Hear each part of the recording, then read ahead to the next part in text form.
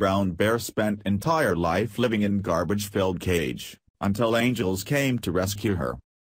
Balu is a 2-year-old brown bear living on a property in Artashat, Armenia. Sadly, since the day she was born, all she knew was a life of misery. Balu was living with a man who kept her in a tiny, dirty cage that was far too small for a bear of her size. In addition to the cramped living quarters, the brown bear also had a massive chain attached to a collar around her neck. The enclosure was no bigger than 4 or 5 square meters, 43 to 53 square feet. Lis Key, PR and Communications Manager for International Animal Rescue, IAR, the group that helped rescue Balu, told the Dodo. There was no shelter from the elements. The enclosure was filthy. It's unlikely that anyone ever cleaned it out, so poor Balu was living on mud, urine and feces. It must have smelt terrible.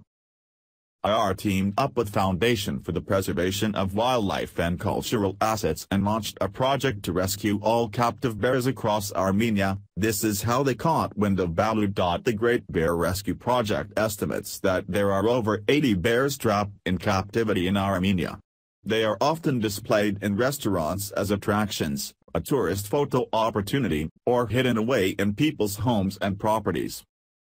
When the rescue group arrived at the property where Balu was being held, they were a bit puzzled as to why the man was keeping the bear in the first place.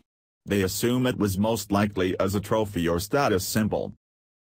The rescue team immediately noticed that Balu was not getting the proper amount of food or water. In fact, they noticed that the owner had been feeding her soda and candy instead. The owner was keeping her in shocking conditions of squalor and neglect, and yet he clearly thought those conditions were acceptable and saw no reason why the bear shouldn't stay there, Key said. I imagine, too, that perhaps it was a matter of pride to him not to be forced to surrender his bear when so many people were watching. The Great Bear Rescue Team argued with the man for a bit of time before they were able to convince him to surrender Balu. They immediately went to work on removing her from the property, so they sedated her and got her out of the filthy cage.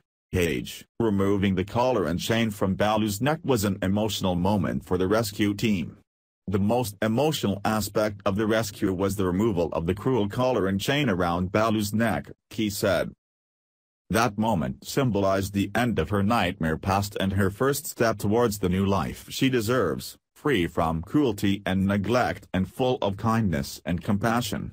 The beautiful brown bear is now in quarantine where she will undergo medical evaluation and get some much-needed food, water, and relaxation. She will remain in quarantine for approximately 3 weeks.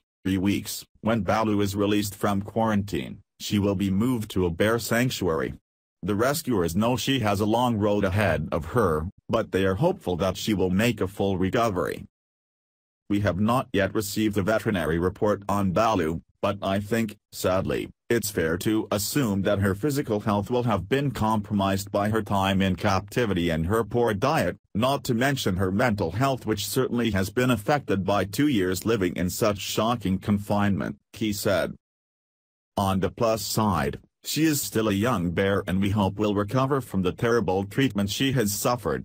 Thanks to the amazing efforts by our FBWC and the Great Bear Rescue Project, Balu's life of misery is now over. Watch the video of her rescue below. Please share this with your friends and family.